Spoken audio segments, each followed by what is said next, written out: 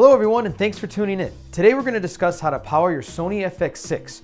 With a 4K full-frame sensor and a wide range of features at an amazing price point, this is easily one of the most popular cameras on the market today. When it comes to powering your Sony FX6 rig, look no further than CORE SWX. To begin, let's go over our CX-AM and CX-VM FX6 plates. These plates easily attach to the camera while plugging into the 19.5 volt power input, allowing you to use V or G mount battery packs. They also don't occupy any space in the original battery mount, meaning you can still have a BPU pack in the camera for hot swapping.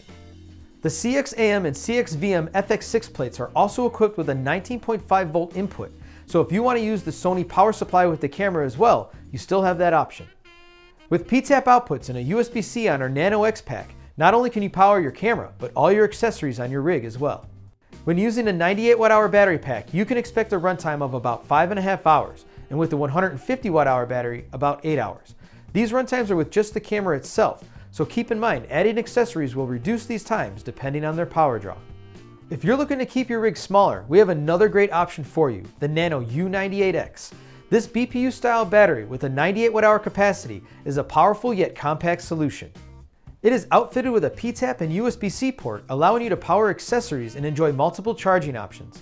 You can use a standard BPU charger, a P-tap charger, or a USB-C charger, adding to this pack's versatility. The runtime with the Nano U98X will be about 5.5 hours with the camera alone, and less once you add accessories. When it comes to powering your Sony FX6 rig, CORE SWX has you covered. Whether you prefer a V or G mount setup, or want to keep it compact with our Nano U98X, we've got the right solutions for you.